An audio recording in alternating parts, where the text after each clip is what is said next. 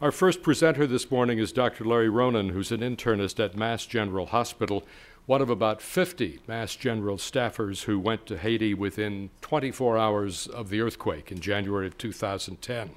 He's worked for years with Project Hope and the U.S. Navy hospital ship Comfort, which was his assigned base during the immediate aftermath of the Haiti earthquake. Dr. Larry Ronan, please.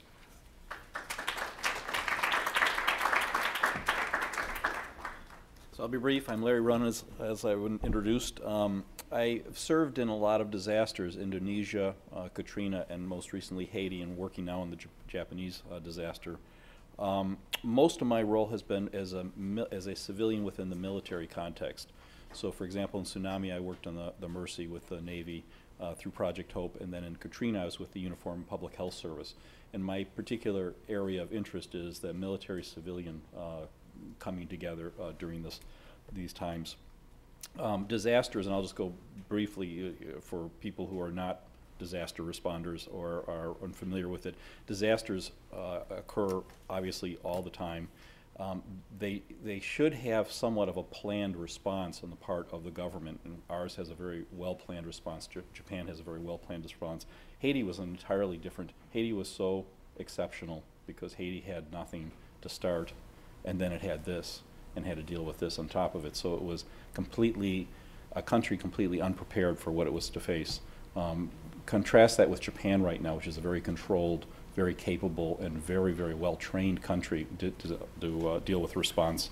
I don't know if Carrie and other people are here, but Japan requested no military or civilian international help.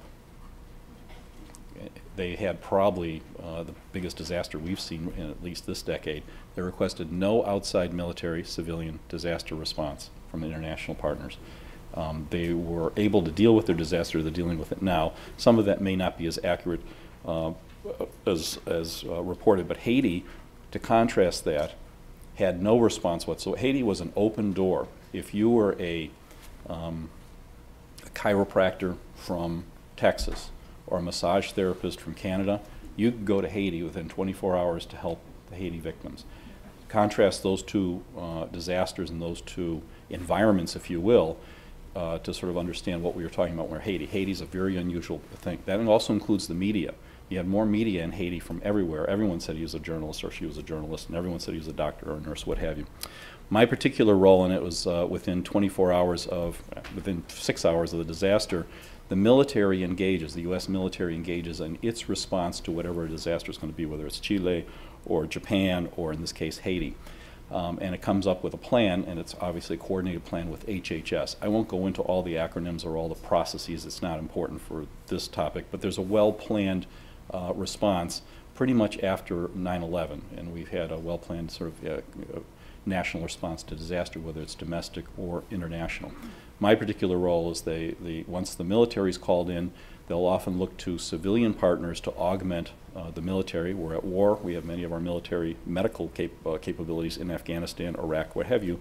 They'll often turn to NGOs and civilians to help with the response. So I joined the Comfort. The Comfort, you saw the Carl Vinson. We had, our government decided to throw everything it had within its resources at that earthquake as fast as possible. We had 22 ships there, 22 ships from Southcom and from the South Fleet. It was a huge, huge military effort. We spent $50 to $60 million on that. We had the aircraft carrier there, 3 destroyers, and then we brought the hospital ship down, the Comfort, which had huge capability. My role, the hospital ship for our government is what responds to large international disasters. It has 600 beds, it has surgeons, it has capability for pediatrics. We can do very complicated cases. We are able to basically do what a Mass General Hospital is able to do. So that's what our role is. My role on that ship, however, is I use the helicopters. I go out and do search and rescue. It's a bad word. We're called the Rapid Assessment Team. What we basically do is we try to find out landing zones in areas where we can evacuate people and assist the people that are on the ground. I'll take my last 5 minutes to talk about our relationship with the reporters. I had no clue as to how that all worked. In our initial disasters, there were very few reporters. The tsunami and other disasters, you could never find a reporter. It was just not a part of our world.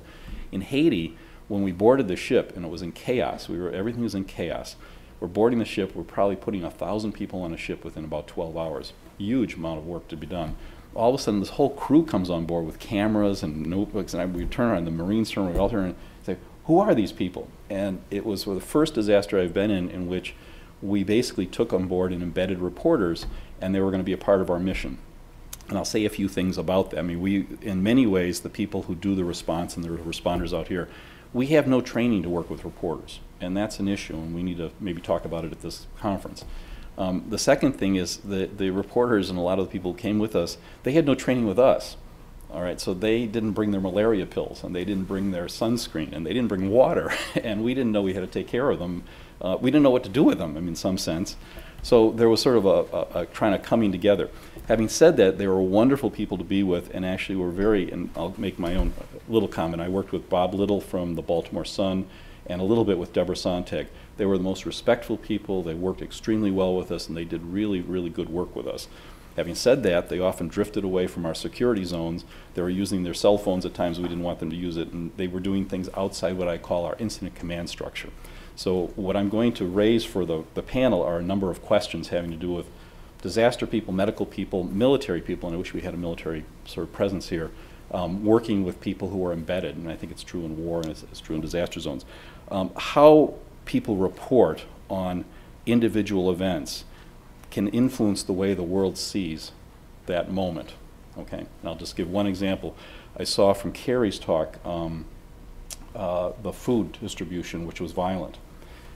This is from a person who does a lot of this stuff and sees a lot of this stuff. That was an isolated incident. There was some violence. The food distribution by the UN, and I'm highly critical of the UN most of the time, was done superbly in this disaster. That was a terrible moment when people are getting it, but for the most part, food was distributed in a way I've never seen it distributed before. It's been assessed publicly, okay? In other words, people who do this kind of thing for a living looked at it and said, geez, that was a great victory, but it looked like chaos, and it was sort of chaos there at that moment.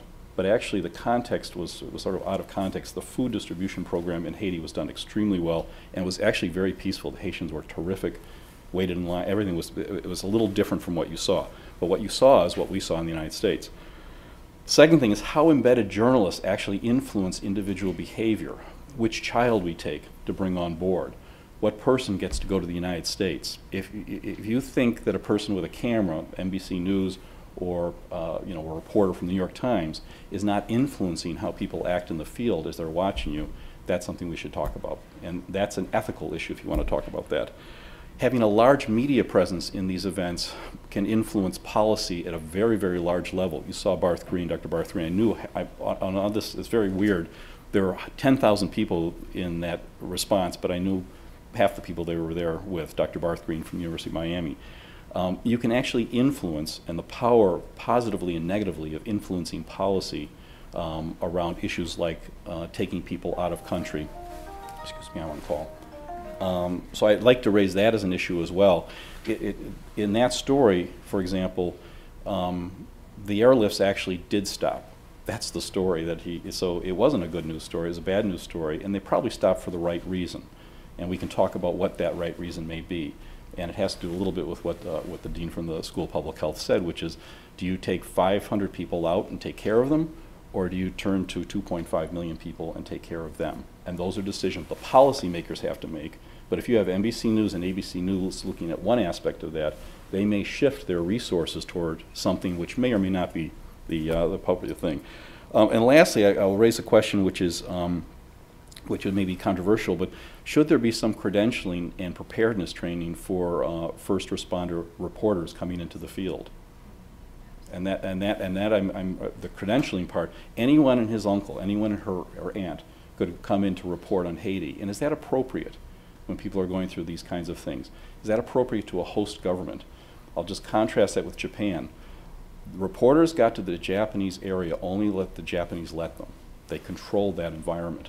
But Haiti was vulnerable. Haiti was a poor, vulnerable country, and their borders were porous, coming down from Dominican Republic, coming across the airway. Should we not have some sort of professional obligation, of first responders certainly, but also for reporters, that they should be prepared, not coming with their malaria medicine tasked us, not understanding incident command structure and going outside your security perimeters tasked us. It took our resources away, and we had to pay attention to that. So I'd raise that's the last issue. We can talk more about it.